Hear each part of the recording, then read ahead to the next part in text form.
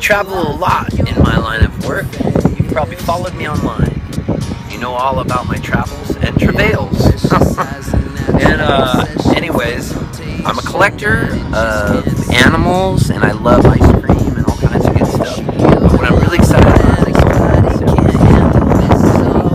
on September 24th, and I'm going to be playing a show with my friends, the Birds of Chicago, at the Great American Music Hall. Another friend of mine, John Elliott, is also playing.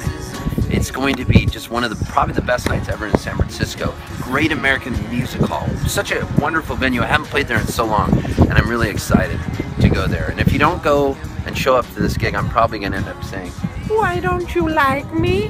Why? Why don't you like me? Why?" Your way or nothing at all, but I think you're moving too fast. I seen a rainbow yesterday, but too many storms are coming, God leaving a trace and not one God given writ. Is it because my life is 10 shades of grey? I pray all 10 fade away, seldom praising for the sunny days. Like his promise is true, only my fate can undo. Many chances I blew to bring my life to a new clear blue and unconditional skies. I dried the tears from my eyes, numb my lonely cries.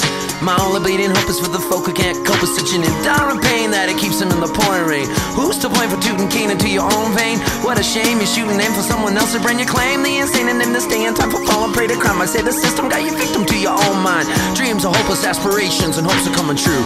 Believe in yourself, the rest is up to me and you.